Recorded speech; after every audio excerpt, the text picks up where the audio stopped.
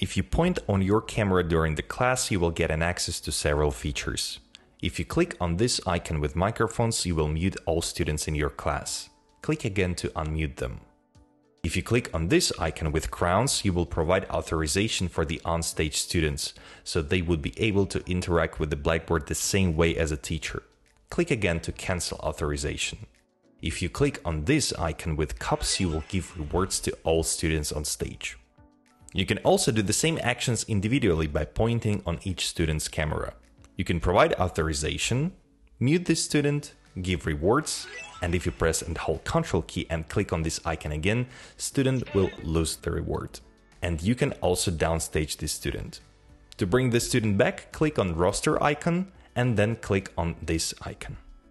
To resize your student's camera, simply click on it, hold and drag it to the Blackboard. Then you can resize it any way you want it.